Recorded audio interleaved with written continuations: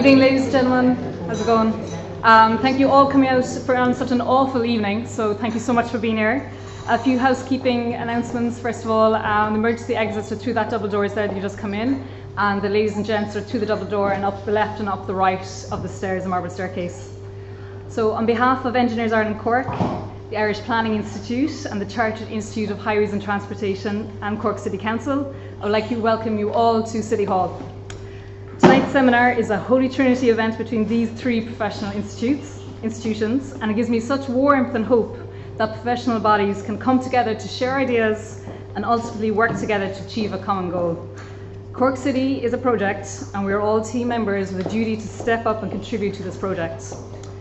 Please be advised that tonight's presentation is going to be webcast. Tonight's presentation will focus on the revitalisation of Cork City Centre and the influence that sustainable travel has on the vibrancy and health of an area. Each speaker will deliver an approximately 15 to 20 minutes presentation, and a Q&A session will be held after all four speakers. So hold your questions until then, okay? Unfortunately, Paul, one of our speakers, has another prior engagement, so you won't be in attendance at the Q&A, but I believe Lorcan and Kevin are going to step up and answer any difficult questions. So thank you to Paul, Lorcan, Kevin and Stephan, how's it going? For agreeing to deliver their presentations. And by way of introduction, here's a short bio of the speakers. So Paul McGuirk is the City Centre Coordinator for Cork City Council's Economic Section. He's been involved in local and economic development for over 20 years in Galway, Dublin and Cork, and his career to date has involved facilitating and supporting partnerships between public, private and voluntary sectors. He's Cork born, bred and reared, graduate of University College Cork, and currently studying with the Institute of Place Management in Manchester. Lorcan Griffin, here to my left, is an urban planner and urban design professional working with Cork City Council since 2015, having worked in urban and regional planning for the past 15 years.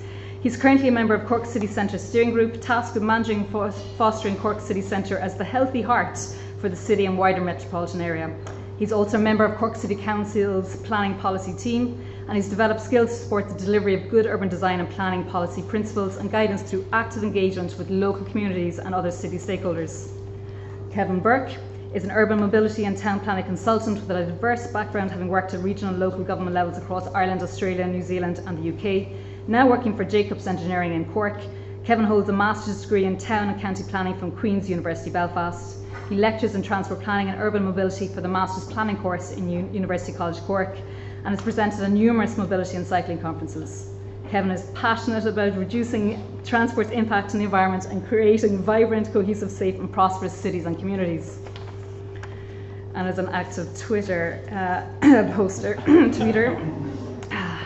Stephan Koch is the Commuter Plan Manager at University College Cork since 2006 with a degree in Transport Engineering and Planning from Technische-Universität Berlin. Apologies for the pronunciation. He's a member of the Cork Transport and Mobility Forum, the Cork Cycling Campaign and Cyclist.ie, and represents Cork City Public Participation Network on the Council's Road and Transport Strategic Policy Committee. The UCC Commuter Plan is an integral part of UCC's sustainability strategy and one of the pillars of UCC Green Campus, and UCC was the first university in Ireland to operate their own park and ride. Other initiatives pioneered by UCC with support by Stephan as well was the campus bike set up in 2011, 3 years before the Cork City bikes, Coke bikes. So without further ado, I'm going to hand you over to the first speaker, which is Paul. Thank you very much, Valerie. Thank you all for coming.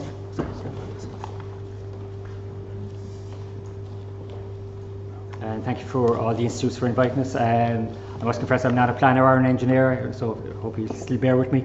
And the second point was to make sure the questions are really hard, because Lorcan and Kevin are really, they like to be tested, okay? So, and apologies, I have to leave early, but it was originally Monday night and we were something else clashing. So look, really, this is an excuse for me to provide loads of nice images of the city centre.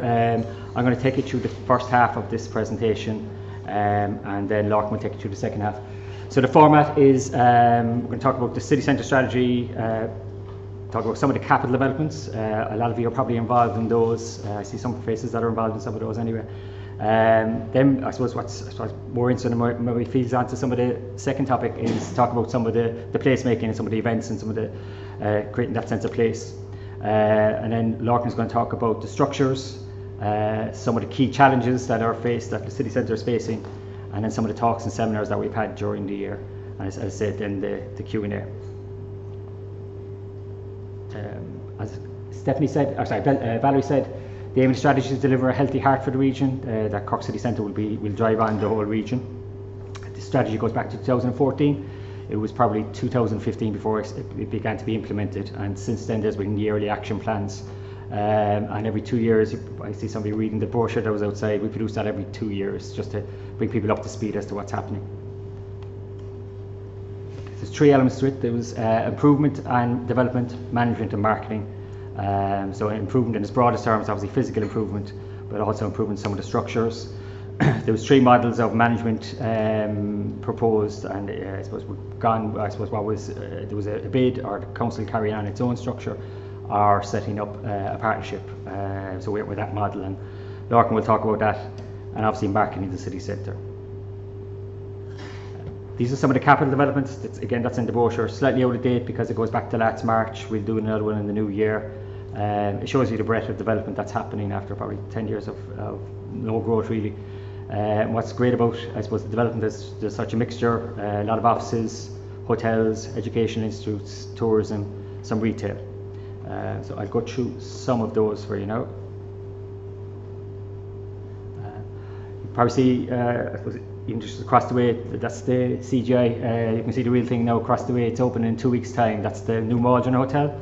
But there's up to a 30% increase expected in bedrooms. Depends on the economy, but there's 7 new hotels and 7 extensions. But a report out last week predicted that by 2022 there'd be 930 extra bedrooms in the city centre.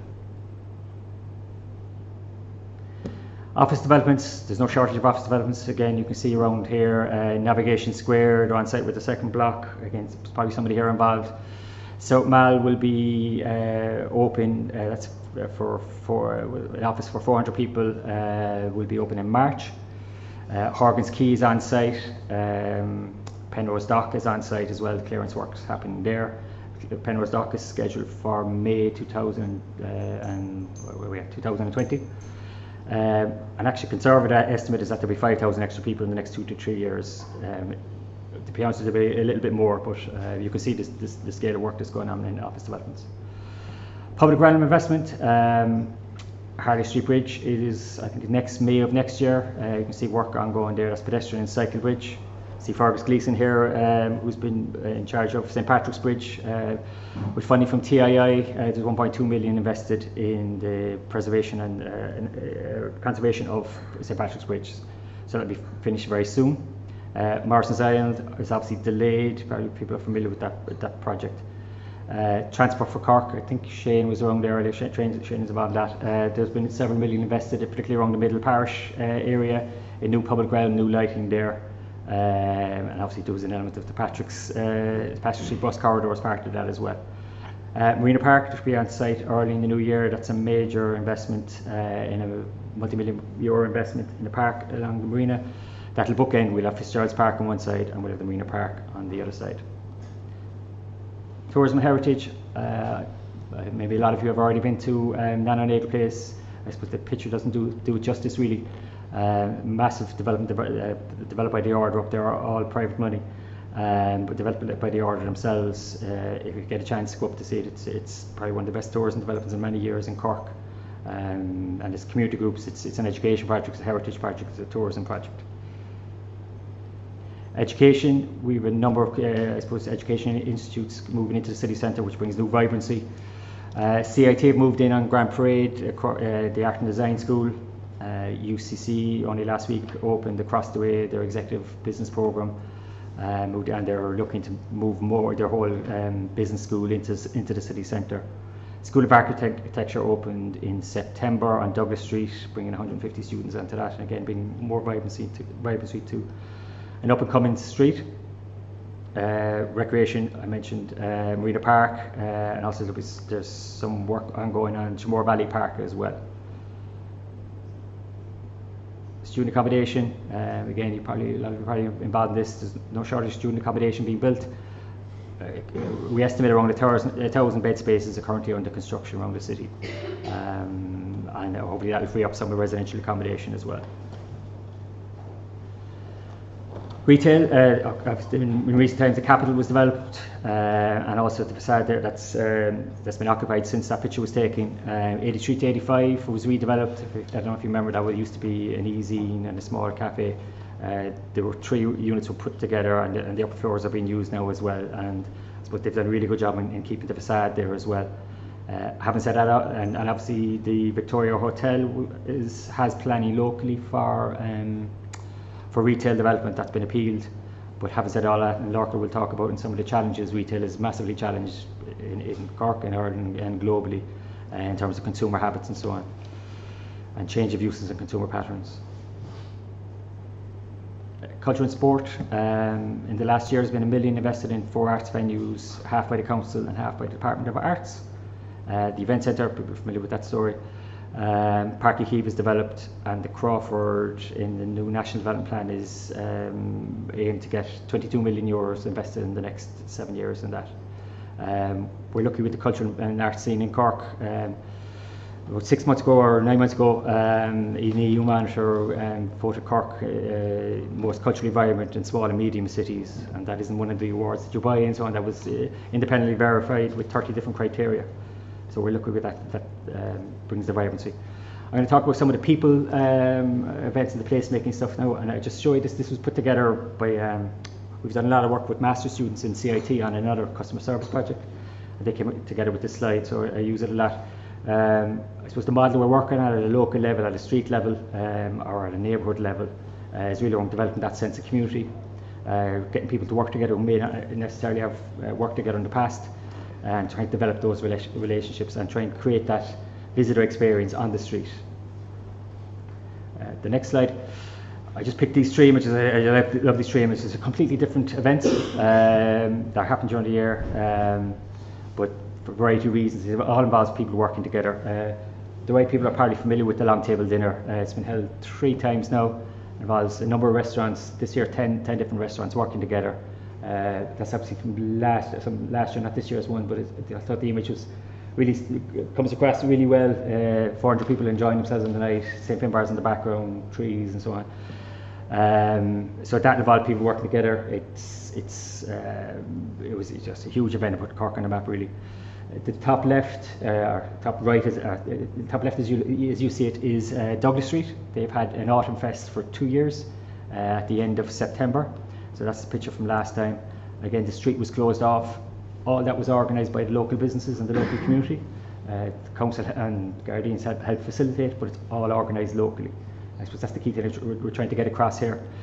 And the last image, again, it's one of those great images I find of Cork. That was all organised locally. It's a very organic event. That's yoga on the boardwalk, organised very much locally. The cafe is involved as well, but it happened all summer. It's one of those things, if you saw that when you're abroad, you take a picture and you send it and you say, geez, look what's happening over here, but that's happening in Cork. There's obviously yoga in Fitzgerald's Park, much bigger and so on, but in terms of the city centre, that type of image I think is the kind of the city we're trying to develop. I talked about the big capital projects. I'm going to talk about some of the small capital projects now that again help some of the placemaking we're talking about. The one at the fountain, we talked about the built heritage and St. Patrick's Bridge being developed, but the Berwick fountain was refurbished earlier this year, finished in around September, and it was also lit up as part of that by our plant and machinery team.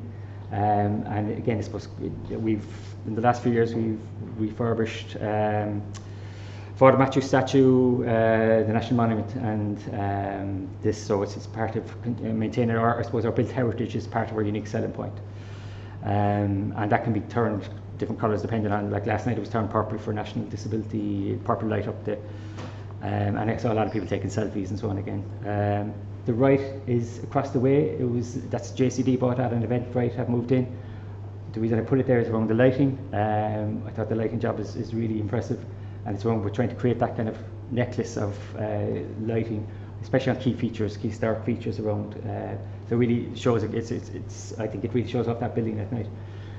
The bottom picture, the Shannon picture, is O'Connell Square. It was a small project put together with the local group Shandon Area Renewal Association.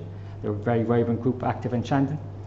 So they would have worked with the council, the roads team and the area champion and our tourism head Joe to work to develop that plaza. It involved taking out a little bit of parking, put in some seating, put in some planting, and I suppose it creates that, it's just a much better public space there.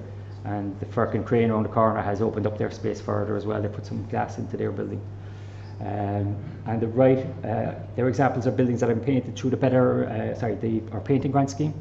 The council's had a painting grant scheme for the last 6 years. It provides up to 50% of the funding towards the painting in designated areas. We've moved that around the city centre. This year it's in South Parish and Shandon, and both those buildings have availed it in recent years, and both have won Better Building Awards since then. We won a Better Building Awards in conjunction with the CBA. I just put examples of street art. I know Kevin's going to talk about Gels People later on. We had, as part of the Cork Evolve series, which Lorcan will talk about, Alison Dutoit from Gels People was over recently, and I brought her on a tour for the city centre for 2 hours, and it was the street art that she was taken by. Obviously the buildings are great, but so I suppose these are great examples. There's lots of examples around the city. I just picked one, Tobin Street, which is done by a local artist, Peter Martin. Again, a small alleyway, could be anything, but it really enhances that street, and Soho would have funded that. One that we commissioned recently was, we were voted Europe's friendliest city by Condé Nast, so that's on the way in as you come in from Lorcan Road and Water Street. Just one of the many traffic boxes, that's one of the Mad About Cork traffic boxes. I think there's 50 or 60 done. Again, you see a lot of people that creates that sense of place around Cork. Some are very humorous, some talking about the history. So history, humour and heritage is the theme really of a lot of those. And the other one, that's the back of the public toilets, could be anything. It's a mural that was commissioned by the library service. Just 3 other projects we're going to talk about. Customer Service Charter that we've been working with the City Centre Forum, which is an operation group of the City Centre Partnership. So for the last year, 18 months, been working, really led by the General Manager Pennies and Joan from Bives and Scribes, to develop customer service as a unique selling point as a city centre. So we've piloted a training programme in conjunction with the local enterprise office. So we think there's a lot of energy behind that particular one. I know Kevin's going to talk about parklets. That's just an example of Parking Day. People might be familiar with Parking Day, where parking spaces are turned into parks. So that was a mindfulness garden put together on Douglas Street by Justine in the flower shop. We'd hope this year, we've done that a couple of years, just one day, but we'd hope to develop a parklet if we can get agreement locally and get it managed locally, maybe a 6-month parklet next year. And the final corner there, Denise's kids. I see Denise over there. Denise's kids are always brought out for photo shots. We've done a thing called Urban October. We did it 2 years ago, and we did this year. People may be familiar with it, around promoting different uses of public spaces and more inclusive public spaces. So we had a number of events. Kevin's going to talk about the Marina Park we closed. We did some work on Emmett Place, and Denise was very active in all of those, and particularly in Red Abbey, where there was another event. There was a craft fair on Saturday, was it? And there was another one during Urban October. So it's again about using underutilised public spaces. And my final slide before I hand over to Lorcan, I mentioned earlier about marketing. So these are just some of the marketing initiatives. You see Stevie G, for people who are familiar, up in the top there with the girls on the bike. We received funding from National Transport Agency Authority, early in the year to run a major campaign. People may have seen Stevie's video in the cinema. It was online. It was on radio. There was a whole campaign for 3 months. That was obviously in support of the Patrick bus corridor coming back in. On the right, that's the Drummers of Brunday. We tried to create some more events on Patrick Street where possible. Bottom one there is Patrick Street. There's a collage of images from Culture Night. North Street, North Main Street. North Main Street, the group there has really tried to develop Culture Night as their night. For the last 2 years, they've run a number of events and drawn a huge number of people down there. Again, that's organised locally. The council helps facilitate, but that's organised locally. Sabrina Street is another example.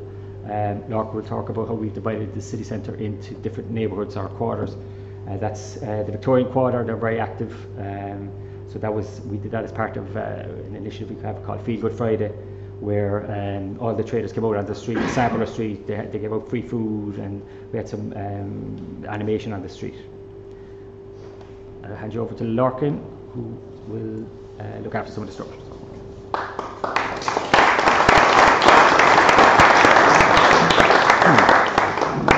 Thanks, Paul. I'll just give you a little bit more background on the structures behind, both internally and externally, that have, I suppose, helped to maybe shine a better light on the city centre and improvements that have taken place, and also to make sure that the focus stays on regenerating the city centre in changing times as well.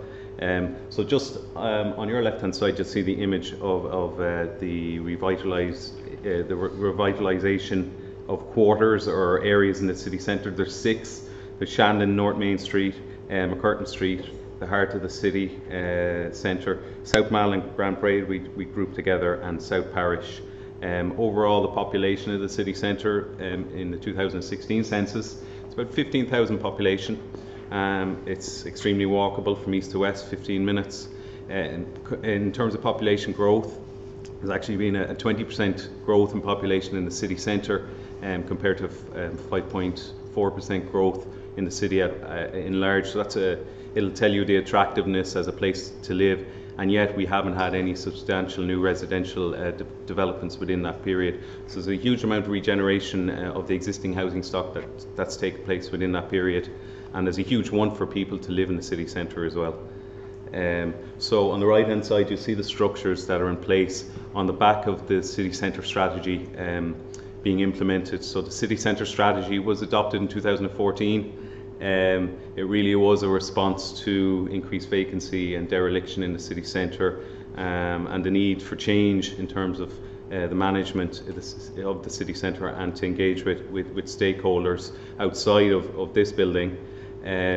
It's still relevant now in terms of changing times, even though there's a turnaround in terms of economic circumstances, with the extended boundary coming into play next year as well.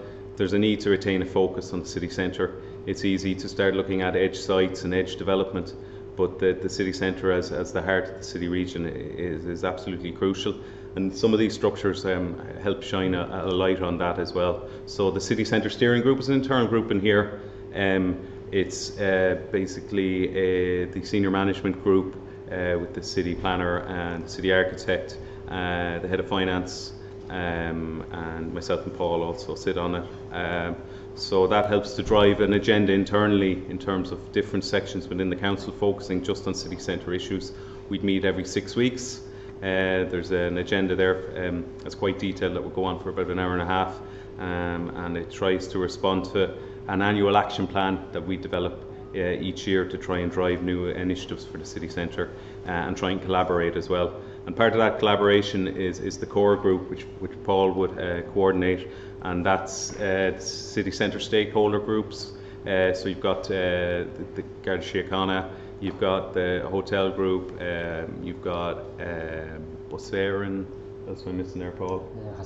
Hospitality group, some councillors on it as well. So it's really a city centre stakeholder mix to make sure that it's not just an internal group that are coming up with ideas or trying to implement ideas, that there's a city representation there as well. Beyond that, the City Centre Forum tries to come up with practical ideas out of that. It would be nearly a subgroup of core. The area champions are a director from each of the directorates in here, and a planner that would look at each city area and try and engage with the communities that are there, whether they be a business community or resident community, and try and I suppose facilitate new ideas at a neighbourhood level. And the city centre coordinator role, Paul's role, would have come out of the strategy as well. That's a picture of the city centre's steering group. It's a little bit old, and the city centre partnership group, which is the stakeholder group. To give you an idea of maybe at a sub level, one of those quarters, the South Parish area, which would have a population of about 5,000 people out of the 15,000 population that's there. So when you look at the city centre, it's actually polarised. Shandon would have a population of about 5,000 and South Parish about 5,000. The centre has a lot more capacity. But in terms of city centre, it's very comparable to Edinburgh. Edinburgh is a city centre with the same radius, about 1 kilometre, has a population of about 12,000. It's seen about 25% increase over the last 10 years. Cardiff's population is about 12,000 as well. Liverpool's slightly higher. Belfast is less than 5,000 population. So in terms of a dense residential area and a livable, vibrant area, Cork City Centre favours well, but within the districts there's variations. South Parish, as I said, about a population of 5,000, but 500 businesses, 4,000 employees, very vibrant, very engaged over the last few years. Particularly some of the street groups and business groups responding to initially antisocial behaviour and then building on that and trying to look at initiatives to shine a light on their areas and their streets, considering maybe that they're on the verge of the city centre, not part of the city centre island. So we've had some good examples of things that have happened there at Denise here through Healthy Cities, Healthy City Coordinator and greening projects that have greening for health projects that have been sustained over the last over a year and a half. So looking at planting boxes, but also longer term in terms of initiatives that engage with the community. There's the food forest on Summerhill South, and just trying to look at the squares within the area as well in terms of how to reuse those. Red Abbey Square and in terms of how to bring more greening into an area that's very, very dense but has very few green spaces, and the ones that are there are underperforming. So that's an example of one of the quarters. I'll just talk you through a few of the key challenges. So Paul has highlighted some of the positive stuff that's there, but there are a number of big challenges in terms of revitalising the city centre. Retail and the future of retail is something that's heavily being debated, and some of the larger chains and well-known stores that we know in the UK are under pressure. We've got the pressure from online, where in the UK they predicted that online will increase 30% by 2022. So that's a massive spend on a daily basis. In Ireland, there was a PayPal report recently that said we were about 12% online spend. But it's a doubling every year. It's a doubling increase every year. So there's rapid change in how people experience or how people want to shop and what they want to experience when they come into a town centre. That's reflected, I suppose, in a number of coffee shops and other uses that are replacing traditional retail areas. But the challenge is there because when we look at vacancy, it's been at a steady level since 2014. And that's economic recovery hasn't happened in terms of retail, even though we've had some big applications. There's still a steady level of vacancy there. So I suppose there's a policy decision to be made in terms of how we respond to that. Are retail cores anymore, or are they more, do we have to reconsider things? And there's certainly learnings we can get from the UK on how different city centres have adapted and changed, and not just being a retail heart. Flood defence is one that's obviously been in very highly debated in the city over the last number of years.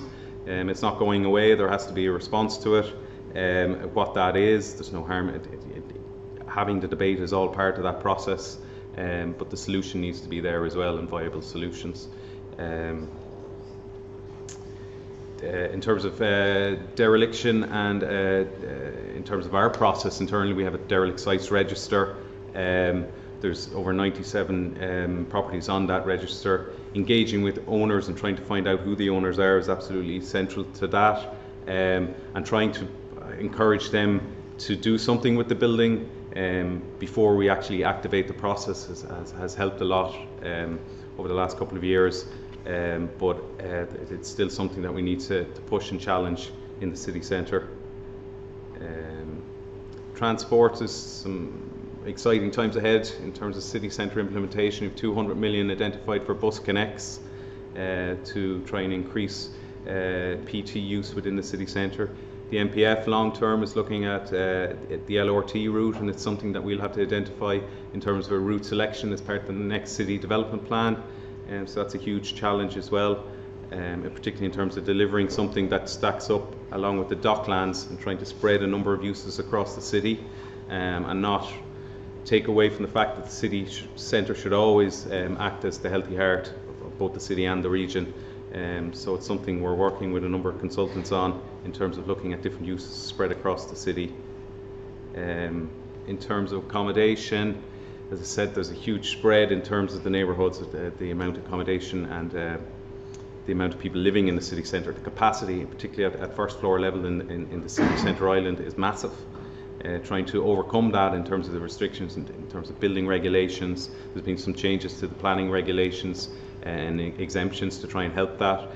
But trying to coordinate that and give people confidence that they can invest in the heart of the city. There's demand there, there's no doubt about it, but maybe there's a fear there, and there's a scalability issue in terms of who is willing to take on these more difficult challenges of looking at upper floor uses that are vacant and converting them into habitable living areas. One of the initiatives I'd like to highlight, if you haven't heard of it, is the Living City initiative. It's a national tax incentive to incentivise urban regeneration. I think there's roughly 36 successful applications that have been done in Cork City Centre. It looks at giving substantial tax relief over the course of a person's employment on the back of investing in regenerating an area or a property into living accommodation, both as a landlord and as an owner. Another massive challenge is public realm improvements. Patrick Street has obviously experienced the Beck Galley regeneration in 2014. It's been more staggered since then. Barrack Street there was over 1.3 million spent on Barrack Street in 2013. Slowly you'll see the bottom of Barrack Street is starting to regenerate. Maybe the top half has longer to come, but life has definitely come back into the lower half of Barrack Street on the back of that, and it's definitely a more pleasant environment to walk down. O'Connell Square, if you haven't been up there recently, there's some new paving and seating gone in around Firkin, and Firkin have responded with the lovely job that they've done on glazing the outside of the building as well, to try and get that integration between building and space. But when we look at the next challenges in city centre movement strategy, rolling out improvements, you look at 1920s McGuirk Street, where it was, and you look at it in 2018, and you wonder if the straight line progression isn't always the way. We see trams, we see wide footpaths, we see canopies, we see active streets, and now we see in the heart of the city centre, one of the most thriving areas of the city centre, McGuirk Street, you see dominated by cars. So getting over that and getting our mindset beyond that is also very, very important. I suppose as part of that, it's about having the conversations and making sure the city centre is part of a focused approach, both internally and externally. And part of that was a series of talks on the Cork Conversations, talking about different issues of housing and urban regeneration, placemaking, and getting experts in and inviting people to come along to talk about it in an open way and to learn about how it's done. The Academy of Urbanism event happened in June. We had 250 urbanists from Ireland, UK and Europe who were here for 4 days. Fantastic event, a fantastic learning experience, and also in terms of creating networks, we can learn from the best in terms of regeneration projects in Bilbao and Hafen City, Amsterdam. These connections need to be built up, so it was very positive event, and we've had the Academy over since, giving us feedback on what they thought that Cork needs to learn to progress into the future, and that's something that we'll feed into the next city plan as well. The Cork Evolve series is probably that was ongoing as well. It's a similar, and there was one on housing actually, and different models of housing, and certainly housing is a major challenge. So that's just a sort of run through, I suppose, of how we're trying to keep a focus on the city centre, both internally and externally. I know Paul is running off, but if you have a couple of questions after Kevin's talk, I'll try and answer them for you. Thanks very much.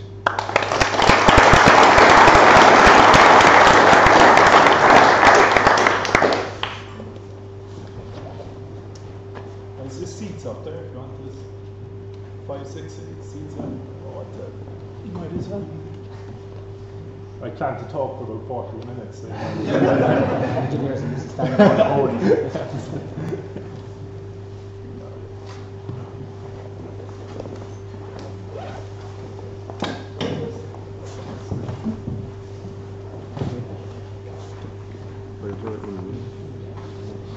Yeah, it's near this one. That's right. It's just fine, is it?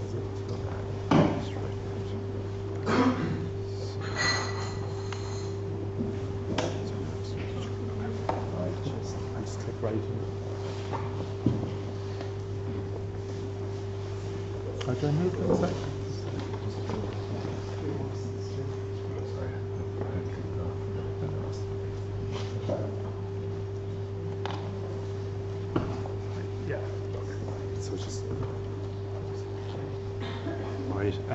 Thanks. I feel like I've been left into the good room, actually, because I've never been here. So just a brief introduction. So I suppose I'm background as an urban planner. When I finished Queen's in 2005, I had a happy kind of year and a half here in Cork City Council in Lorcan's team and Breach's team. I wanted to go to Australia, went there. And I accidentally fell into transport planning. Took a phone call from a recruitment agent who said, do you do referrals? No idea what they were. Said yes, turned up. There was no interview, I was already in the job. So I fall, and that's pretty much my life, to be honest. But I've just fallen into jobs. So I also, from there, I went to Auckland, where I was working local area plans. Came back here September 2008, height of the crash. So I had to hot-foot it across the sea. I suppose a quick kind of introduction. So I've worked in 3 different London boroughs at this stage. I started in Waltham Forest up in you can see northeast London there. You can see what's been in the news in the last couple of weeks. I think even in the paper series in Mini Holland, the borough received 30 million funding from Cycling Vision. That is not, I can't claim any credit for that. I did go to a councillor. I left in 2012. I went to the councillor, a kind of watered down version of that. He was more lukewarm about it, but 30 million quid will change a lot of hearts and minds. But I'm going to talk a little bit about it. From there I moved to Hackney, where as a senior transport planner I took a risk. I left a full-time job in Waltham Forest, but Hackney was seen as the most innovative borough in sustainable transport, and I really wanted to go there. So I took a kind of short-term contract, and luckily enough it worked out. I managed to stay full-time. So they'd see themselves that there's very different kind of political pressure on there. They see themselves as the head of sustainable transport. So all councils were constantly on. So we the highest cycling rates. If let's say Kingston or Richmond seemed to be, in the year figures, they seemed to be getting closer, catching up. They wanted to know why we were falling behind. Very, very heavy bus use, no tube, funny enough, in Hackney. And they see themselves in kind of leaders in what we call filtered permeability. So cul-de-sacs, but allow pedestrian cyclists through. Be an easy way to do it. And they moved on to what they call neighbourhoods of the future, and lower emission neighbourhoods. My final year in London, I was asked to go to work for Sudek to write something called curbside strategy. That's got a fancy way of saying looking at the space that people normally consider for car parking.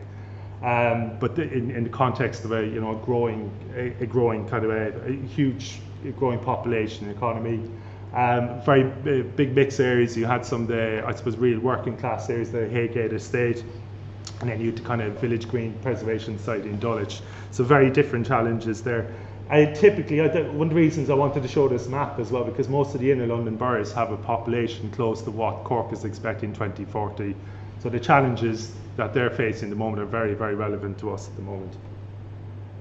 So I just want to talk a little bit of kind of change in all the context, change the context of transport planning. So when I started, it was all about getting access to Olympic Park, getting access to jobs, regeneration, But then it changed because local authorities have responsibility for public health from 2013. And air quality was started becoming more of an issue, and you can see in the top left, that's the map of London, that's the nitrogen dioxide levels. And a big consequence of that is that people die via respiratory diseases. The other big public health issue was basically school kids, but also generally being overweight. And you can see, I was looking through the internet this morning to see if I could find a Cork relevance. There's an article there from the Evening Echo, and you can see that the kids now need adult-sized uniforms. And I think there's a public health doctor from UCC saying it would be beneficial to link all the Cork towns with cycle lanes. So I just found that interesting. You can see as well that children there are times in London, particularly last week, so they're giving out masks to kids to walk to school. Also, they're banning them from playing at lunchtime in certain really poor air quality areas. So this policy response, I'm quite proud of this. So I was asked for a transport strategy in Hackney, and we did the usual. We did a walking, cycling one. We did public transport, road safety. We also did something called a livable neighbourhoods plan, which is on the top left, and that had some of the stuff that I was talking about, the lower emission neighbourhoods and the filtered permeability. I mentioned the curbside strategy, and that looked at the space, the car parking space. How can we turn it? Well, we need street trees, we need cycle lanes, we need the bus lanes, we need to move people more efficiently and healthier and cleaner. And then at the time, about a few months later, when I was writing that, the Transport for London brought out Healthy Streets for London, with a really, really useful document. And this is you can see the benefits of walking and cycling. And they're everything from diabetes to depression, heart disease, and certain types of cancers. So you can see that in top left, if each Londoner, if walked a cycle for 20 minutes a day, would save 1.7 billion to NHS. I don't know the equivalent to Ireland, but clearly we spend a lot of money on health and not preventative causes, but obviously treating people. A very simple exercise I do with lecturing in UCC. I asked the students there, there's three different streets in Cork City. I asked them to look at Oliver Plunkett Street, I asked them to look at Douglas Street, and I asked them to look at, what's the third one, North Main Street. And the 12 simple criteria in our Healthy Streets document, you can see them, clean air, is it easy to cross? Is there, is it noisy? Do people feel safe there? And I asked the students, I see a couple of them here, I asked the students to rate them simply, and it was very interesting results, because some of them aren't from Cork, they've just seen it, first impressions, fresh eyes to the street. And essentially, Oliver Plunkett Street obviously ranks very highly there. There's a lack of seating there, which pointed out by students. Some very interesting observations. Both North Main Street and Douglas Street would fail just on that simple exercise. Again, kick to the curb. So if anyone watches Match of Day 2, they do this. Too good, too bad. This is 4 bad. So it's a mix of London, obviously, and Cork. So if we're asking people to walk and cycle and we're wondering why they can't do it, we can look, we don't prioritise the space. Top left is opposite Borough Market. There's hundreds of thousands of people visit that every year. And you can see there's people forced to walk on the footpath because the footpaths aren't wide enough. Top right is Ballin Temple. I try and walk my kids to school, nursery. If I'm walking down there with a buggy, and one of us has to hit the road, so it's clearly not safe to do it. The bottom left is this Cork cycling campaign. They have ran a campaign out in Ballincollig. Asked the guards, these people parked outside, is it Close to Cullum, I think. And I think hopefully there seems to be a bit of action in this. And even kind of so-called sustainable transport measures. You can see there's an electric vehicle charge point in the bottom. This is outside my office in Southwark. That's eating into the footpath as well. So clearly there's a good way to do that and a bad way. That's obviously a bad way of doing it. I would argue we absolutely cannot create livable neighbourhoods, and we have to tackle parking. There's absolutely no such thing as free parking. Don't take my word for it. This comes from economist Donald Shoup, whose name of the book is The High Cost of Free Parking. And essentially, there's an opportunity cost to parking. If we're looking at, let's say, off-street park, we're looking at apartments, and the developer has to meet parking requirements. Well, what will happen is he'll provide less housing, or they'll provide less housing, or there'll be less activity there. If we're looking at on-street, as I say, this is from the 60s in Westminster, where you can see on the far left it was free initially, and you can see people double parked. We've seen that around. It's not an uncommon sight here. As soon as they started charging a little bit, it kind of regulated itself and increased the parking by 4. And you can see that the space freed up and that space is what you can play with as an urban designer, is where you can get in your bus design. We don't know what will happen with Brexit, but clearly the economy of Westminster didn't suffer over the last four decades. The other thing to say about parking charges, and again, if I'm looking at North Main Street, if I'm looking at residential areas around the city that have uncontrolled parking, if you start charging for those, if you start to pay reasonable fee for on-street parking, obviously it's managed, but the revenue generated from that can be used to fund street trees and cycle lanes and safer crossing facilities, wherever it happens to be. So I suppose a big part of my job over there is I'd managed a couple of public realm schemes, but also we're trying to get this through. And as you see from the panel ban, you can see from everything, it's quite difficult to do it. These are from the top left one is from Hackney. This is a Orthodox Jewish community in Hackney who, funny enough, actually the opposite of Patrick Street, they protested against buses. We removed buses on this. It was quite, you can see it's called narrow way for a reason. There were 100 buses flying down. We pedestrianised it and just redirected buses. And the other 3 are from Waltham Forest's part of that mini Holland scheme. So certainly you can see the top right is quite explicit. An Irish guy actually owned this. Whenever we'd go up and look at the site, he used to shout out, you see, ruin the place.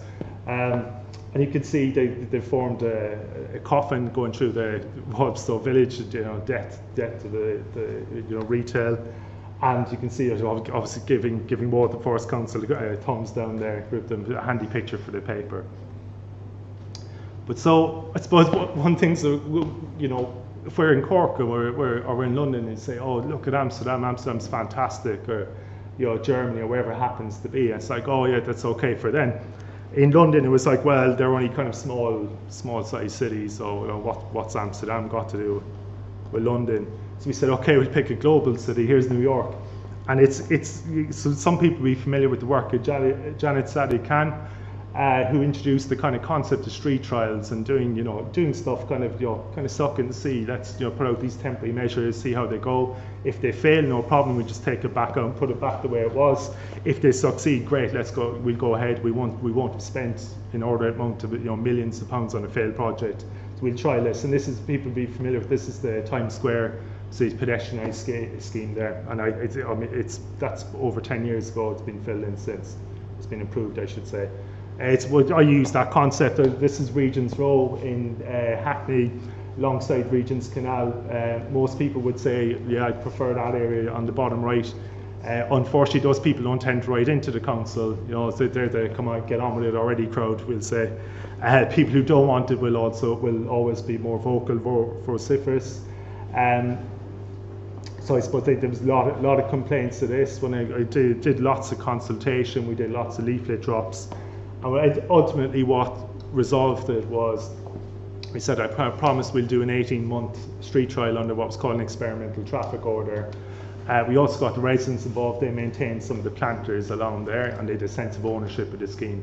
And funnily enough, I actually went back after 6 months, perfectly happy. The biggest thing they actually found was the noise, because what cars were doing were rat running along here, a bit like the marina, for example.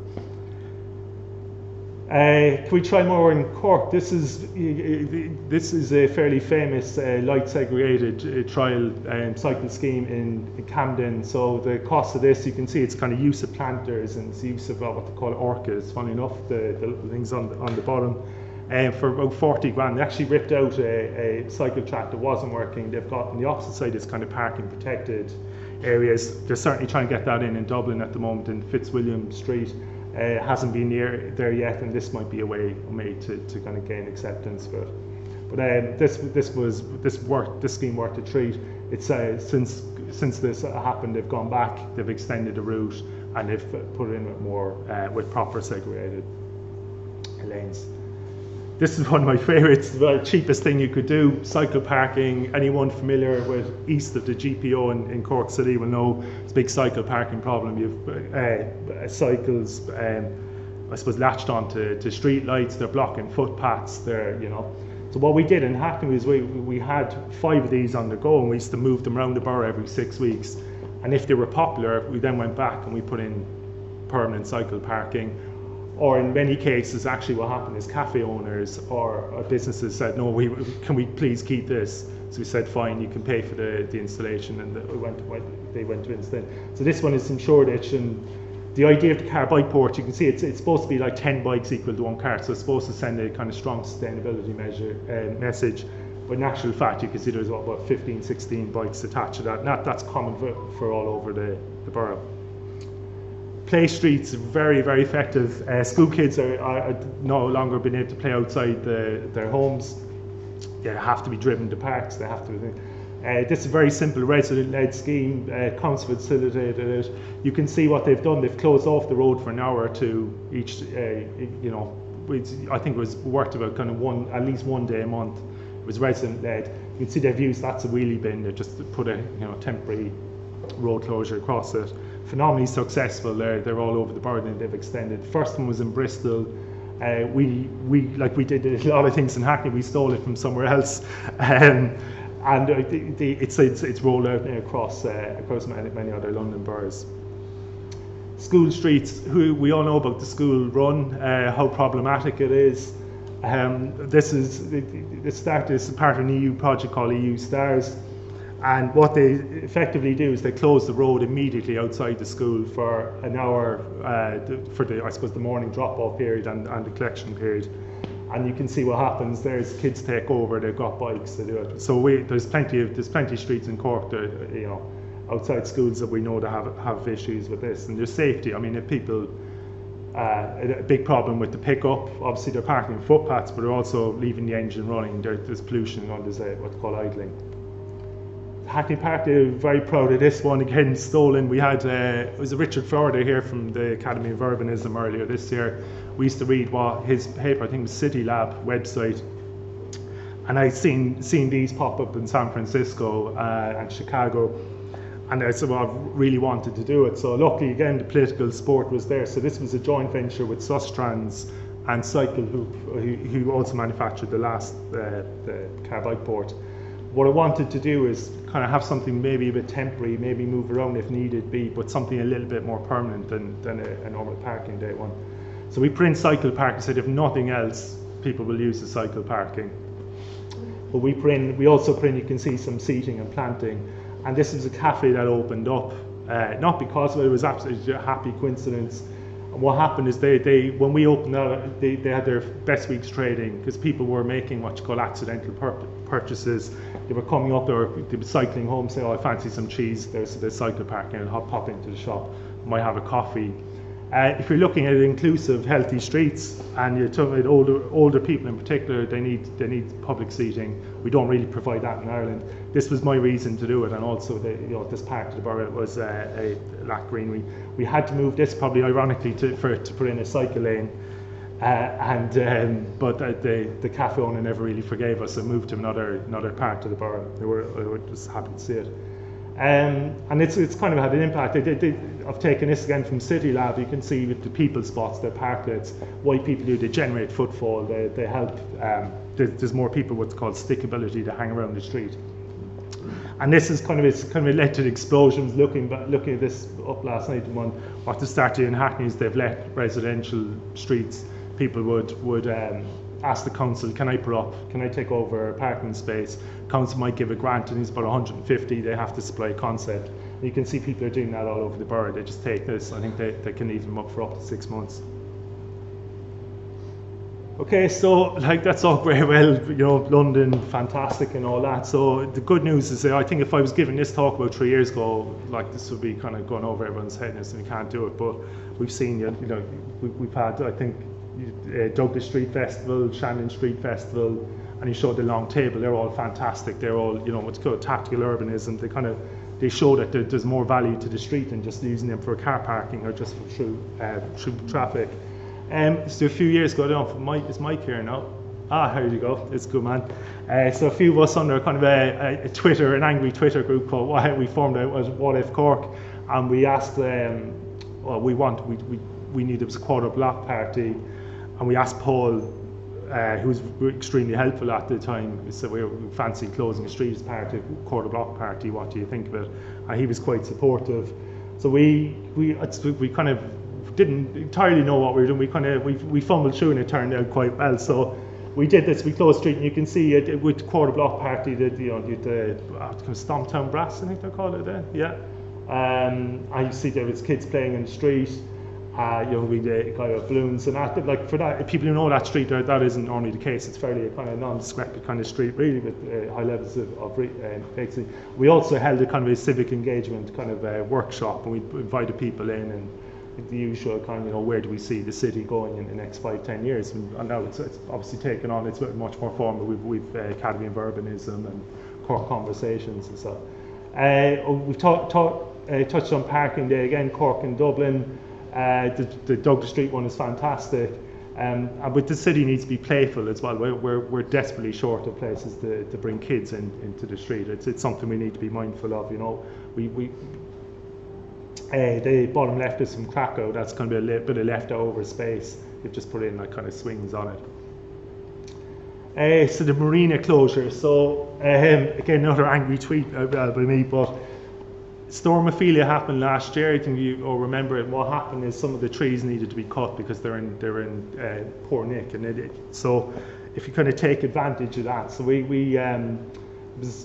I walked that last week with the kids, last year after Storm Ophelia. It was kind of a beautiful day, and what happened is because the cars weren't allowed down there was people walking on the footpath. It was a much calmer, pleasant place to do it. So I said, look, no brainer, let's go and do this. So forgot all about it, and then Denise, glad she's here, so she emailed me to call for ideas for Part of Urban in October. So I said, great, we'll do that. But the problem with Denise is giving you Denise an idea is is an action item, so you actually have to go through with it, and you have to you can't kind of sit there and say, admiring your genius. You have to kind of get muck and get involved. So the idea is that we do it for 4 hours, to time with the Blackrock Market, 4 Sundays in October. And the best part of it was that Cork's fantastic for volunteers. I was really worried about it. We can see the list of people we've had there doing PPN network, and there's a few people in this room who've obviously been there.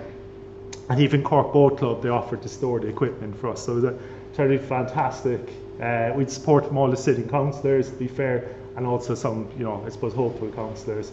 We did a little bit of, I suppose, kind of pedestrian counts. You can see we did 2,400 over 2-hour period. That was the second week. I'll try and see if this works, but I suspect it won't, will it? That's IT. If you can try and click the first link, please. The timer.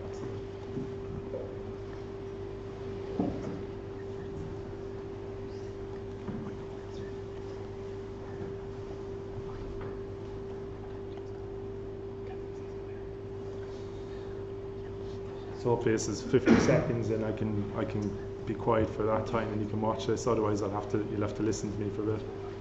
Oh yeah. Will it just? Oh yeah.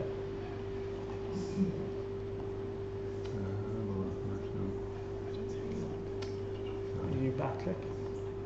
Let's see if it comes up.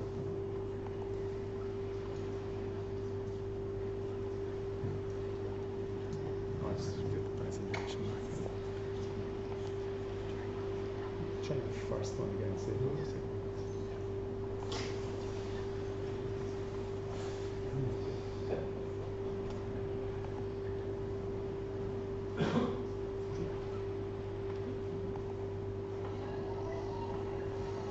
Dodgy music, but yeah.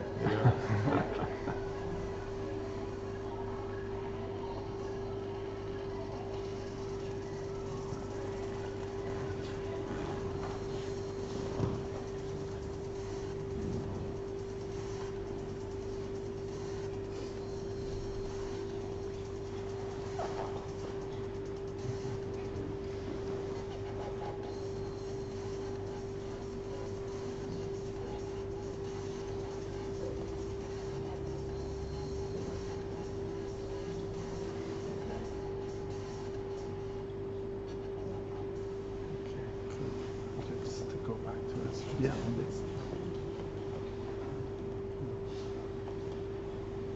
That's fine. Yeah, perfect. Thanks. No, that's great.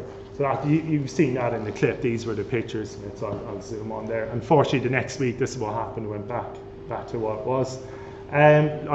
This last slide there, just this banning traffic work. This is from the Mini Holland. They released a lot of information over the last couple of years. If anyone wants to see it, you can go on the website. It's Enjoy Waltham Forest. And then in the last few weeks, you can see the traffic fell in it, but actually, the retail and stuff like footfall increased. The other report to look at, it was in the press the last couple of weeks, the TfL Street Appeal report, and that looks at compares 10 town centres, where 5 where they've done public realm stuff, 5 where they haven't done, and you can see the difference in there, in footfall and increase of activity and value, etc. Okay, so last quote, this one, Jan Gehl, most people know, would have heard of him. And it's, again, city planning is all of us. It's not just, the planners or transport engineers or whatever it happens to be. It involves a lot of civic participation. Okay, so I'll leave it at that.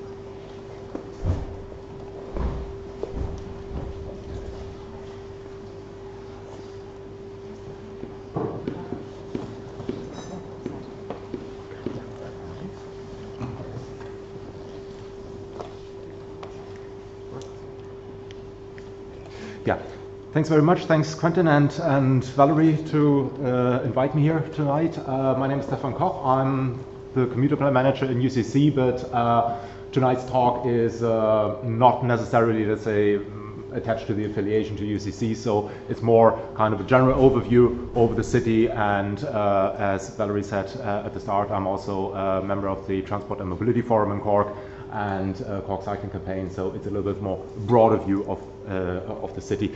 Unfortunately, I think it's going to be, I'm afraid it's going to be a little bit more kind of theoretic. What I'm going to talk about is integration of sustainable travel modes for seamless multimodal travel. And I'm very thankful actually for Kevin that in the last slide he showed Jan Gehl. Of course, he crossed my mind immediately when I saw the picture of Times Square, New York, and all the rest of it. So Jan Gehl is really one book to be read. Interesting enough, first book was in '71, I think. He published the Life Between Buildings, and another book that always comes to mind is Jane Jacobs with the Death and Life of the Great American Cities from the late 50s, I think, or early 60s. So these things are still valid or being back on the agenda again these days to revitalize our urban cities. So that is a little bit the abstract. So what are we talking about? We talk about sustainable travel modes and how they could with better integration, form, just have a look at the time there, yeah, form, let's say, a better multimodal transport chain, how they can perform better, how an integration of the different transport modes, which today very often still exist on their own, and are very little integrated, how they could actually help to make the city a better place, a little bit better than it was yesterday, like Jan Gehl said. And for, let's say, you all know it, the projected number of workplaces of population over the next 20 years or so in Cork, there needs to be a change. We can't be reliant on the public, on the private car use to levels or at levels that we have today. And talk about public health, etc., etc. Figure of £1.7 billion, that was really impressive. So what are we talking about? Sustainable travel modes, in the first instance, what comes to mind is walking and cycling as forms of active travel. There is public transport with trams, buses, trains, but there's also maybe not the very obvious things like, and if I say sustainable travel, to me it is everything but sitting alone in your private car as a single occupancy car. So it will also then be car sharing, a taxi, ride pooling, or paratransit as also called, carpooling, bike sharing. So all this kind of, it's a big bucket of flowers actually that can be taken as sustainable travel. So I'm not going to read this all out, but just the 3 main parts of sustainable travel modes is walking. Of course, it's the most natural way of getting from A to B. It is quite limited in the distance you can cover, up to 3-4 kilometers, or 4 is maybe a little bit daring, but it is dependent on topography, on physical ability, and also weather, and a bit on the built environment. Cycling is a little bit the same. It's even more dependent on physical ability. It is also very weather dependent, and I saw that when I came here tonight. I don't know whether my knees are still wet. And public transport, you can cover longer distances with public transport into the city or within the city, but here the limiting factor is reliability, convenience, information, and of course you're highly reliant on the route network and on timetables. So they all have their pros and cons, and the idea is how to combine them best to actually live up to the full potential in combination with the other mode. I'll be giving some examples here of combinations of integrations, of ways sustainable travel can be improved just by combining 2 or 3 things which aren't combined yet. So for instance, walking and cycling. Public bike sharing, I don't know if Michael Ahern is still around or whether he's already back on his way to Dublin. I'm a big fan of public bike sharing. The Coke bikes, they're the best invention since sliced bread here. And we've seen that in UCC. We started campus bikes 3 years before. Huge success, and now we have public bike sharing here in Cork. It expands the radius of what you can do with modes of active travel, with cycling and walking, tremendously. So a colleague of mine next door in the office, he comes from the Blackrock Road side of town. It will take him more than half an hour, 3/4 of an hour to walk. Now he walks into the city center here, outside City Hall. He picks up a Coke bike, cycles the rest. So it expands basically the radius of what you can do tremendously. So what could be ways to improve actually this combination? So an expansion of the bike scheme, that would be a huge potential. It's not broken. If you want to promote this combination with cycling and walking, so the idea is maybe to put extra bike stations at the bottom of the hilly north side and the south side, outside the South Infirmary before you go up to the Douglas Road, at the bottom of Shandon Street. People come down the hill, take the bike, and go to where they want to go, and that might be a way to actually improve this. E-bikes would be a way to actually bring it up to the south side and the north side. There's a big scheme that was just launched in Lisbon with electric bikes. I think it was just last year or this year, earlier this year. The other idea is if you want to have people also doing their weekend shopping, sometimes a Coke bike isn't really the best place to carry your weekend shopping. Why not have cargo bikes in strategic locations, also to be hired out to people, to Coke bike users, to do maybe even a house move for students or something like that. So there's a huge potential how this can still be actually expanded. Integration, intramodal integration, public transport. So everybody knows the challenges, I guess, of public transport in Cork. It is the route network, it is a question of information, when is my bus going, where is it going, why is it late, does it run at all at the moment. Inclusion of all transport providers, and here I talk about things like the National Journey Plan. I mean, the NTA is running the National Journey Planner, but I'm pretty sure things or services like the just recently opened Cove Connect bus service, it's not in there. It's mostly the CIE companies. It's Dublin Buses, it's Bus Éireann, it's Ian Rod Éireann. There should be everything in the National Journey Planner. The same with ticketing. So there should be only one ticket for whatever bus route I take. If I change routes, I have to pay twice on a single ticket here, which is absolutely incomprehensible for me. If I change from the bus to the train or vice versa, I still can't get a through ticket unless I have a season ticket on the lead card. So there should be an integration in ticketing. Public transport is one thing, actually it's one black box to the customer. The customer isn't interested in, okay, who's running the buses, who's running the train, who's running the private bus. No, it should be all under one roof and all on one ticket. And the location of Kent Station, I come back to that on a later slide. It's not ideal, but it is where it is, and we can't really change that. So there needs to be better connectivity to Kent Station. The bus route network, and now also a question of information. The bus route network, there was a saying, all roads lead to Rome, and apparently this translates to Cork, to the Cork situation, all bus routes go to city centre. But do all the customers want to go to city centre? No. So there is an increasing need for transferring between routes. So there is a certain amount or a growing amount of passengers who hop on a bus but who need to change a bus route. In the city centre, if you have a single ticket, you need to pay twice. Okay, not really nice. You don't really know if your connection is going to work or if it isn't going to work. Is the bus already gone? Make transfers more as convenient and as reliable as possible. So how could you do that? Especially in late hours when there's not this frequent bus services, you can have secured connections. Say Statue and Patrick Street, the central bus stop. We have 5 routes calling there, and they should all call at the same time, and it should be radio operated. Okay, is the 205 there? Yes. Is the 208 there? Yes. Is 203 there? Yes. Okay, no waiting 2 minutes for people to change, and then we can go. Or where's the 208? Okay, it's still at the red light at Panel Place. Wait 2 more minutes. This sort of thing. Or if a bus connection, if a route connection doesn't work, there are public transport operators or transport authorities who offer people a taxi. A guarantee, if you are late for our fault, more than 20 minutes, we offer you a taxi. I've taken that a couple of times in Berlin, late night traffic. No problem, no kind of sweating, okay, is the other night bus gonna wait? No, if the bus was gone, I took a taxi, I was reimbursed. So this creates more confidence in public transport, even if you have to change routes. And again, don't punish the passenger with an extra fare. Have one ticket for one trip, covering all buses and trains. Talking about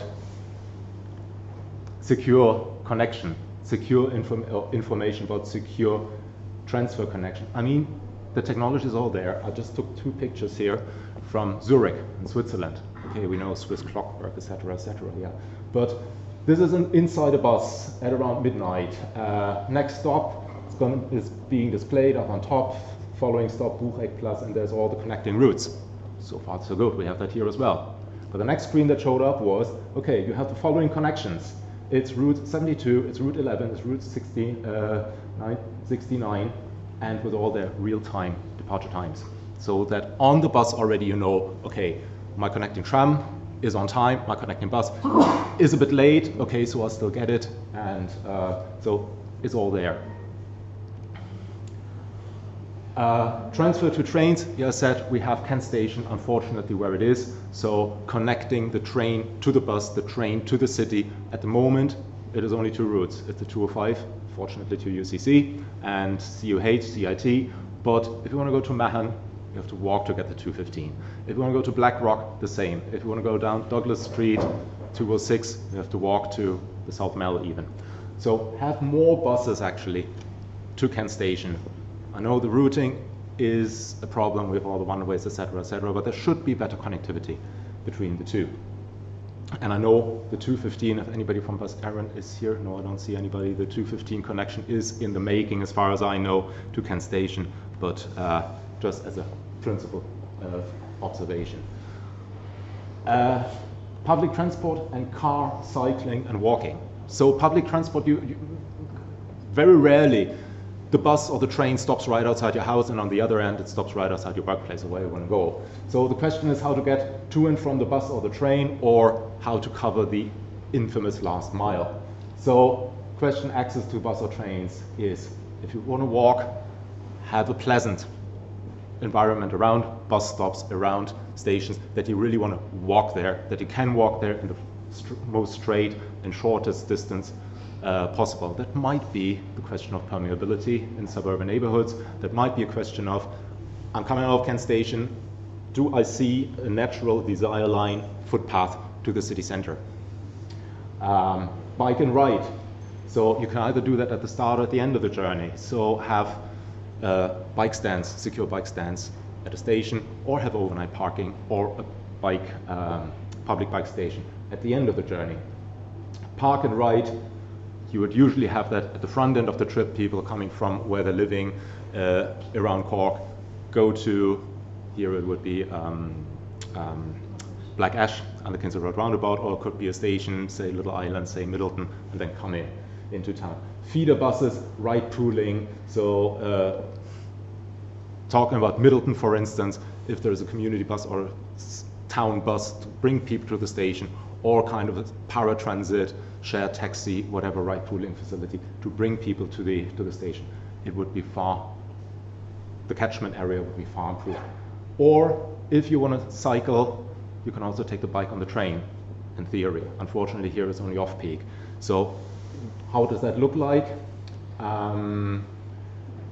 Okay, we're just going to skip that. Access to public transport. This is two pictures, one from the Cologne area. You have the sheltered bicycle parking right basically on the platform of the light rail into town. The other picture is taken from the Lewis Green Line in Dublin. Bike racks on the platform in the Dublin outskirts. At the end of the trip, so if you come into Kent Station, if you come into Parnell Place, the question is, where do I go from here? I could change to another bus, which might take time. The bus won't arrive, the bus is stuck in traffic, so I could switch to the bike. I could take a Coke bike, or I could have my own bike, provided I find it there in the morning where I left it in the evening. So the idea is have bike stations for secure, or service bike stations for secure overnight storage. There is this old warehouse right next to Parnell Place bus station, which I don't think there is, I don't know about plans what to do with it. So there could easily be put such a bike station into it, right next to Parnell Place. There's a big ground floor, open space ground floor. And the idea is to have service bike parking, double deck for better usage of space. You could have a little workshop there, get your bike serviced, get your puncture repaired, and leave the bike there overnight, take the bus back to, say, Carrigaline, Glenmire, you name it, and find it back there the next morning. You can have lockable bike boxes, which I just recently saw here in Euston Station. What could you do with such a bike parking during daytime? But during daytime, there is a huge potential of city centre employees who very often wouldn't know where to leave their bikes when they cycle in. Places like Brown Thomas, they might have their own bike parking, but smaller shops, they wouldn't have the place or the space to store a bike, and on a daily basis, you might not want to leave your bike outside in Patrick Street from 9 to 5 or from 8 to 8 or whatever, day in, day out. So this would also be an opportunity for safe bike storage during the daytime. Take your bike on the train.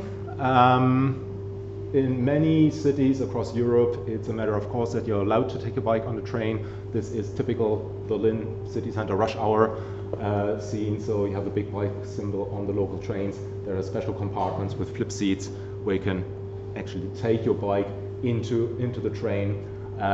It is a wonderful combination, the quickest way to get around the city from the long distance you cover on the train, the first and the last mile you cover by bike. It's quickest to get around, to be honest.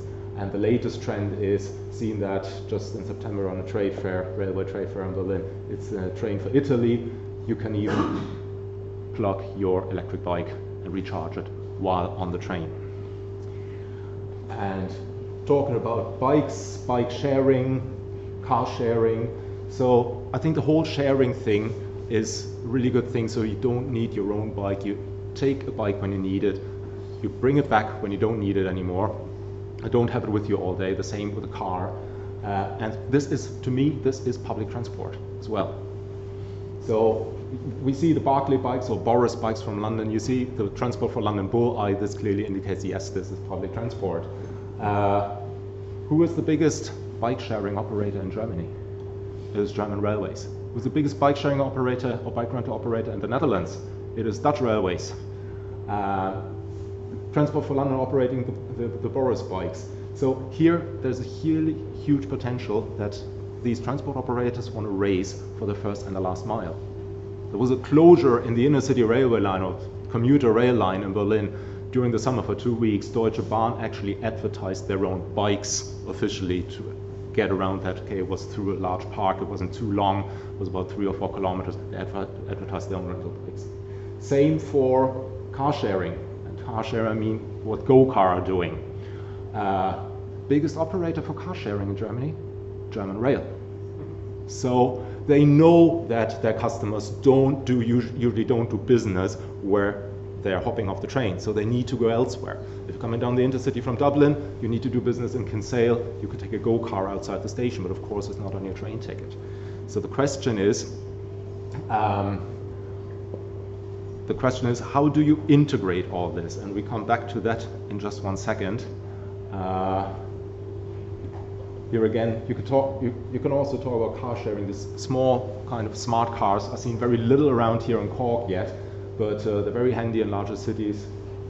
This fella here It's a little smart car. It is from Deutsche Bahn, car-sharing bike fleet, with an electric lead here. It's an electric car.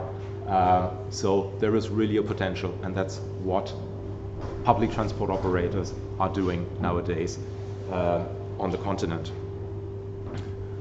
Complete different aspect again, intermodal integration, car and carpooling. I'm always amazed when I look, for instance, at Mahon Point Shopping Center, City Gate. There are about 7,000 jobs, and it's only accessible from the city center by public transport. Any place, Carrigal Line, East Cork, North Cork, you won't get there other than by car. And then the N40 is chock-a-blocked, and people are wondering why. So, but it is as it is. We have Dunkettle, for instance, coming up. Dunkettle interchange is going to be messed up for the next 3 years until it's getting better. So the question is how to go around bottlenecks, how to get cars off the road. So there might be the typical carpooling.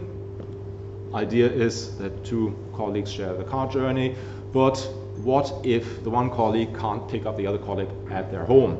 So colleague B's car needs to stay somewhere. So the idea is we need some car spaces or car parks where you can actually park and pool. So Johnny is coming from his home here, and Mary is coming from there. Mary is parking here, needs to leave their car somewhere, and then Johnny and Mary are going together in one car only, say to Mahon. It's one car off the road in the Jack Lynch Tunnel, one car off the road in the South Ring, but there needs to be something where, on a large scale basis, people can leave their cars for pooling.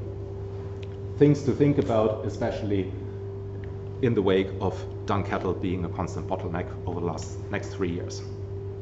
One of the last aspects now, I mentioned earlier, why having one card for the bikes, one car for the go-car, one car for the bikes, and we have it here, one Leap card. Why can't we have it all on one single card? So the Leap card should really integrate bus services, the city service of Bus Erin, not only the city service but also the regional services. To my knowledge, you still can't get a ticket from, say, Macroom, including the city center or the city services here. There should be the trains, of course, on it. Okay, fair enough. This is working more or less now, but the question is, okay, can't we have the Coke bikes in it as well? I know it's in the making. I don't know whether it's already done yet. Why can't we have go-car on it? If I have an annual ticket for all Cork, for all public transport, can't I have a reduction at least for go-car or access to a go-car? Why is there a privately operated bus service, which also is public transport? Why aren't they included in the Leap cards? So the idea is actually to have everything together on one card. Also services like bike sharing, like car sharing, which is becoming more and more common in continental Europe, to have the whole jigsaw of sustainable mobility on one card.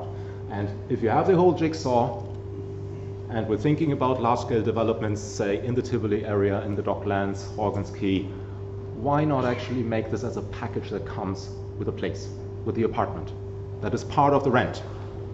You can say, okay, another €100 on top, but you have the complete mobility. You have a go-car in your underground car park, you have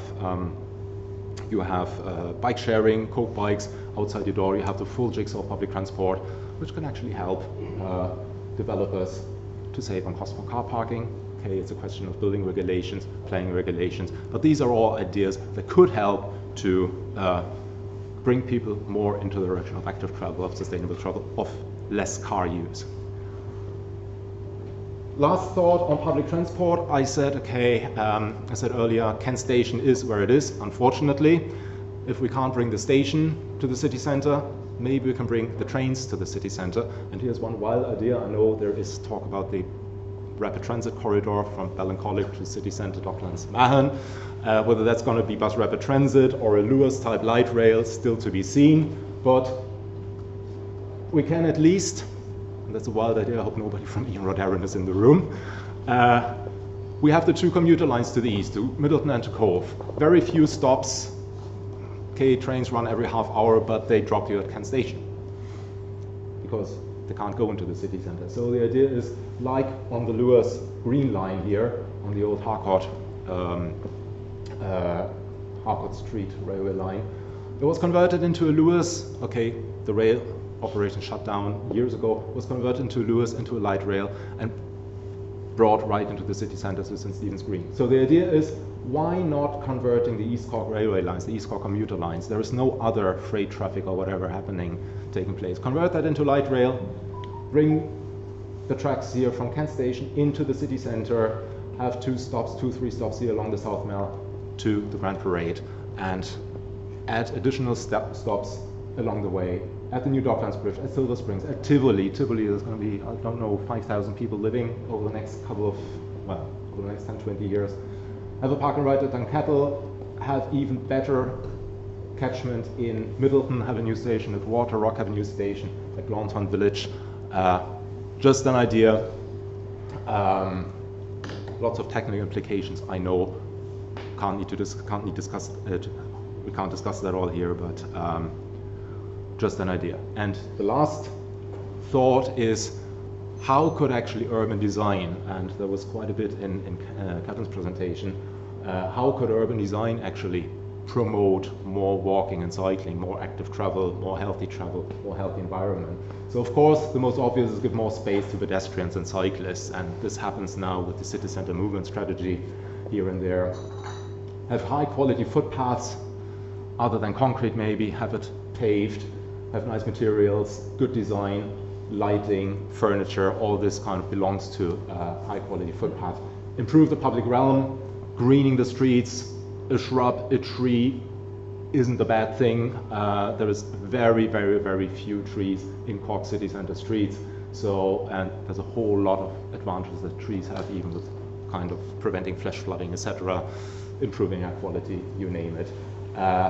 Safe and segregated cycling infrastructure for safe cycling for all ages and abilities, of course. Attractive walking routes from or to rail or bus stations to the city centre. And I know there is some challenges to urban planners, hostile environments, underpasses. If you have a look at the Sarsfield interchange, if you have a look at the underpass in Douglas, these are really kind of challenging areas for to make it a walking and cycling friendly environment. And one thing here at the bottom that I didn't want to miss out, it sounds banal, but the active travel infrastructure, that's also drain gullies. Shouldn't be rocket science. But when I cycled here, it was raining all afternoon. I went through puddles, through streams, actually, but there shouldn't be streams when the drains are working. And if you get splashed by cars passing by, it's not really advertising walking or cycling. Rain shelters here or there. We are in a rainy place.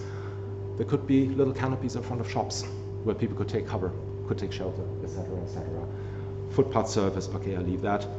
2, 3 pictures, the good, the bad, and the ugly. Let's start with the situations that have room for improvement.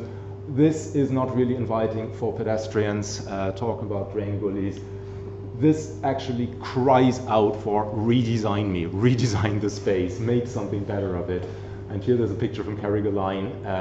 It ticks all the boxes, and our colleague Lorraine Darcy from Dublin would be really kind of jumping for joy. It ticks all the boxes for engineers. There is a cycle lane, there's a footpath, there is lighting, but there's just back garden walls. It is absolutely unattractive for people to walk there. It is unsafe because nobody can see you if you're being robbed or attacked. And this is not really an inviting walking environment. So let's talk about the good. If you have problems or issues with the elements, rain or sunshine, deal with it. Bologna have their arcades, and good examples here from Cork Parnell Place. I don't go into detail on that. And what a difference a tree makes here. See Barrack Street, see this around Tory Tops Park. It is a difference to the picture we saw before.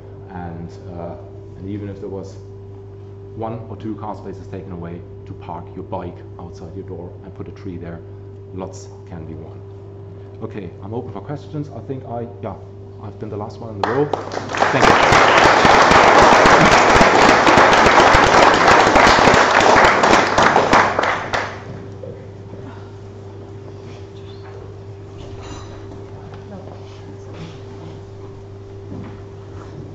Hi everyone, just a quick word on behalf of the Planning Institute. We're working with Engineers Ireland here tonight and the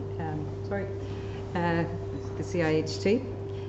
So thank you again to all the speakers. And a lecturer once said to me, planning is an interdisciplinary profession, and it's perfectly true. We can't work in silos anymore. Times have moved on, and there's so much crossover, and we've now, as a group of professions, we've all come to realise that. And this event was proof really that Twitter has its uses. A couple of quick tweets and we combined 2 events. So hopefully everybody got the message that last night was actually tonight from the Planning Institute's event. And thanks again. So hopefully we can do it again. So now I'm going to hand over to Quentin O'Connor, who's the events coordinator for the Chartered Institute of Highways and Transportation, and he's also a planner. Thanks, Tricia. Hi, just very quickly there, I just want to echo what Valerie and what Tricia said there. I think tonight was an excellent example of cross-collaboration, and I mean it's evident by the speakers that were here today. We have planners, transport planners, engineers, and we have people in mobility as well.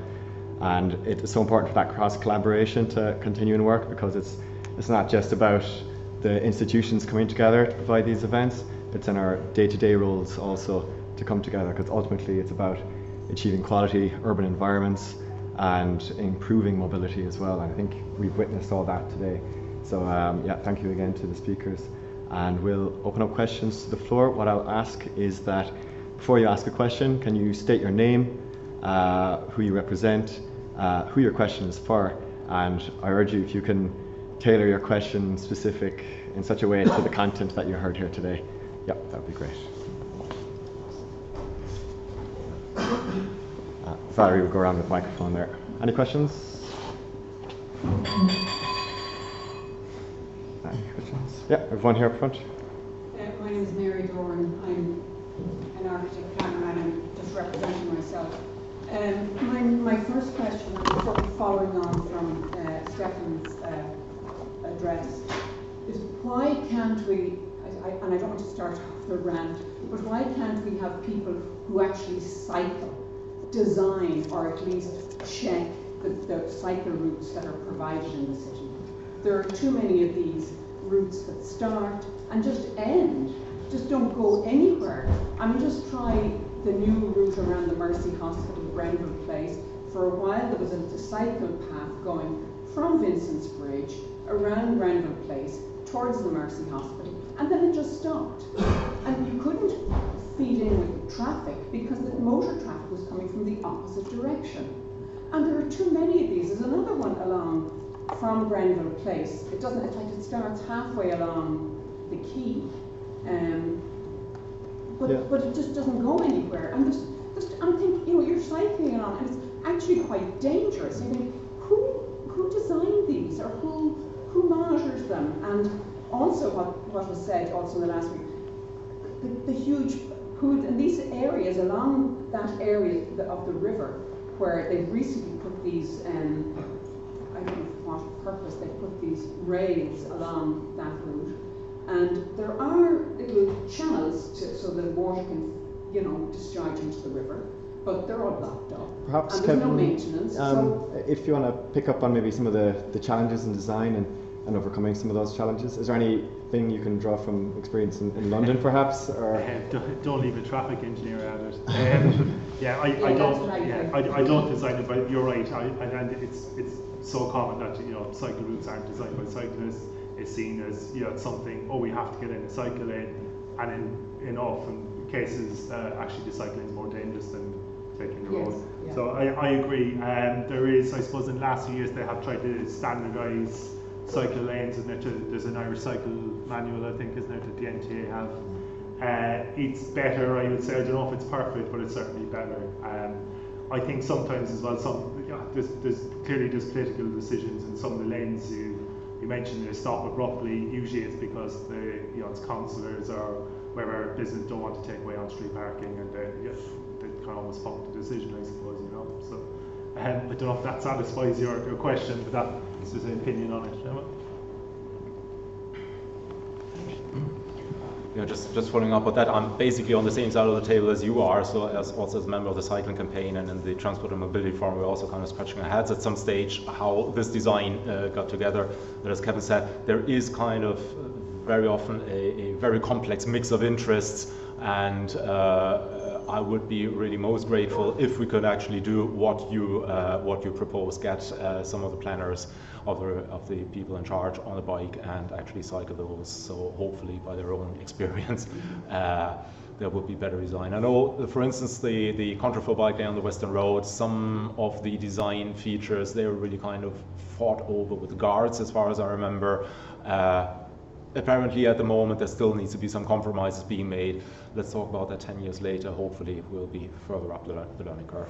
Yeah, it's where the trialling that I mentioned probably comes into place as well. It's where the trialling that I mentioned, we don't tend to do that in Ireland, but certainly a trial could probably resolve some of those issues. Yeah, good point. Thanks. Next question. Roland, I don't represent anyone else, either. There was no mention of self-driving cars in any of the presentations, and presumably, in 10 years' time, when that technology has become fairly established, car ownership, car usage, parking, a whole heap of other features will have changed utterly. And in designing, an urban strategy, 10 years is not a very long time frame. So, is there a policy or a group looking at that within the city, and just how is that being anticipated? It's autonomous vehicles, I think you were talking, is it? Yeah. Yeah. No, it's a good point, and it isn't. I think it's something that needs to be dealt with at a national level, to be honest. Certainly, the technology is there. We've all seen it. I'm not sure the legislation is there. There's no guarantee that at the moment they're not 100% foolproof either.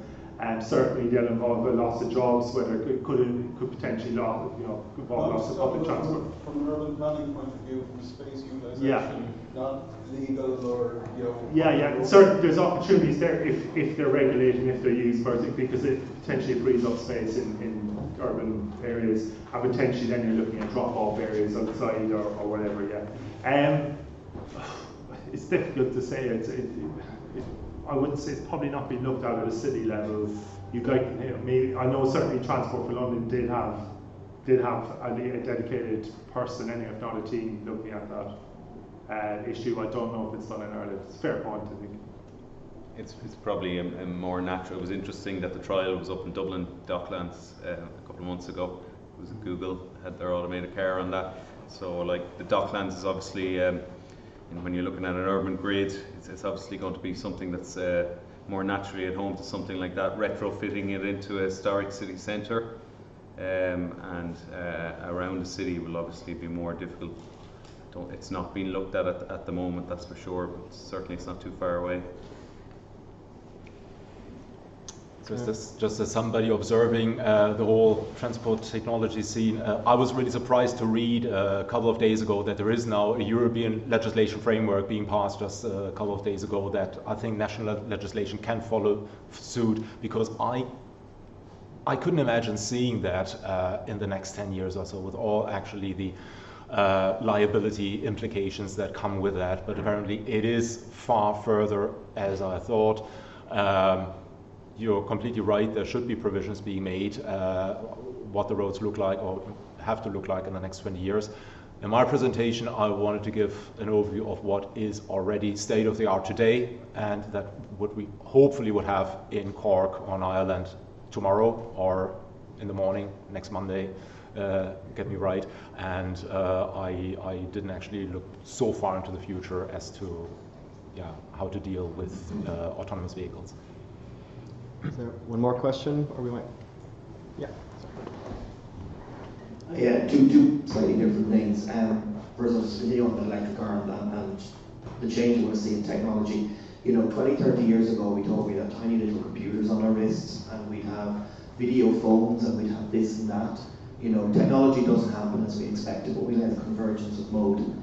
There's going to be no difference between your bike, the electric, or no fixed barrier between your bike, an electric bike, an autonomous vehicle, and a public transport vehicle. They're going to get convergence of mode, and it's going to be everything. I think it's crazy that any development that's at a planning stage now includes any parking, because this will happen far faster than we can possibly imagine. When we hit the critical tipping point, it will be less than 5 years to going from autonomous vehicles are a novelty to there are only autonomous vehicles, and a non-autonomous vehicle is a novelty.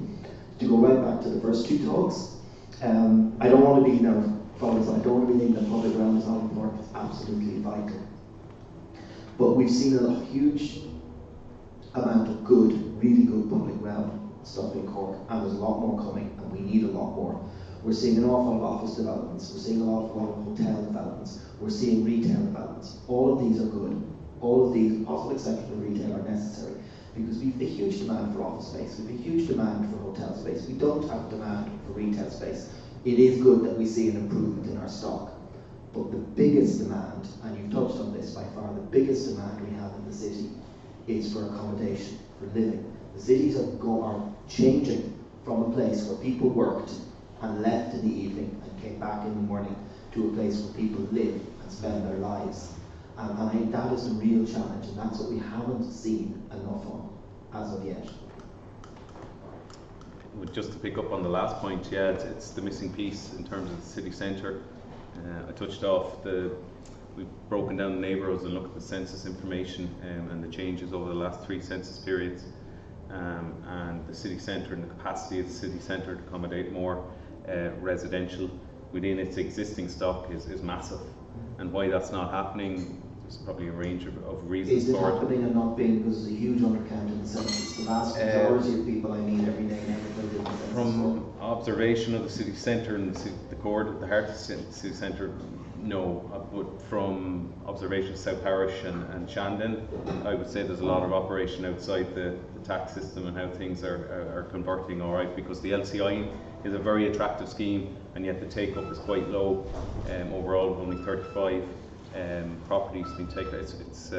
It should be something that's rolling out. We would go out and we drop brochures around different areas at different times and talk to people. I would say that there's an issue with that, but I'd say the incentive for upper floor, it'll have to be looked at again at national level in terms of how to break down those recent changes in terms of exemptions to planning, from commercial to residential at upper floor use, and changes to building regs. But I think the building regs is still a big issue. Okay, I'll just take one more final question because I know people are eager to get home. Yeah. Hi, I'm Burke. I'm a South Parish resident. What I was interested in is earlier on you talked about the stakeholders that are involved in some of your committees, and I didn't hear mention of residents in the city as stakeholders. I was wondering how you're engaging with residents as stakeholders. In Shandon, Sarah would be extremely active, and they'd be one of the driving community groups for that neighbourhood.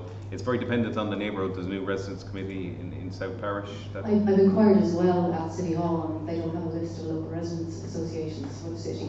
I've asked that. So okay. Well, it was established last year, as far as I know.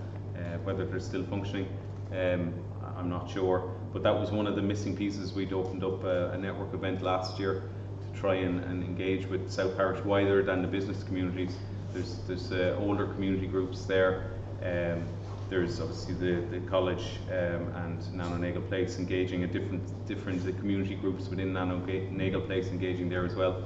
We'd find that it's very dependent on the group that's in the area. Like I see Bernard over there. Like Bernard would have been the planner for South Parish before it was my area, and I know that Barrack Street was very active at that time. But the community group there isn't as active as it is now, and that's switched down to Douglas Street. I suppose in terms of how we reach out, we can only reach out to active groups, and we would try and stimulate that. The PPN are there also to try and engage with that, but it's very much having to connect with groups that are already there. The PPN is the natural home if you're trying to get something going. There's a coordinator that sits in the city council as well, and they can help in terms of getting new community groups or new residence groups up on their feet. But that has to come from the community. Yeah. Okay. Very last one now. Yeah. Can I just add that perhaps, certainly I live in a town, I don't live in Cork City. Two things. One is that residents groups seem to come together when there's an issue, something they want to kick against or get. One way or another, they tend to, residents groups tend to form and become active in periods when they want something or they want to kick against something. And maybe it's an opportunity to form a register over time and keep things going, give them some funding, get them more engaged. That's the first thing. And then finally, for Stephan, in London you can use your contactless bank card everywhere on public transport. And then if you spend so much in a week, they will actually cap it and give you a refund if you've overspent. In Dublin, your Leap card can now be used with the Go Card scheme. In Mallow, we have a Leap card gadget on the platform, and you can only use it if you've got a season ticket. We have commuter rail service into Cork. It's not integrated, and it's a third more expensive than it should be mile for mile compared to East Cork. So it's not there yet. And Irish Rail, we've had negotiations with Irish Rail. They're not playing. So there's a bigger picture. So I suppose is what I'm saying. So thanks. Yeah, I'd want to respond to that, or is there any? Yeah. I'd just like to, I suppose, I found that really enthusing and kind of inspiring, hearing from the people who speak today, the speakers, Stephan, Paul, Lorcan, and Kevin. I'm sure you all agreed you will find their talks, their topics very interesting. By the way, can you show your appreciation for the guys?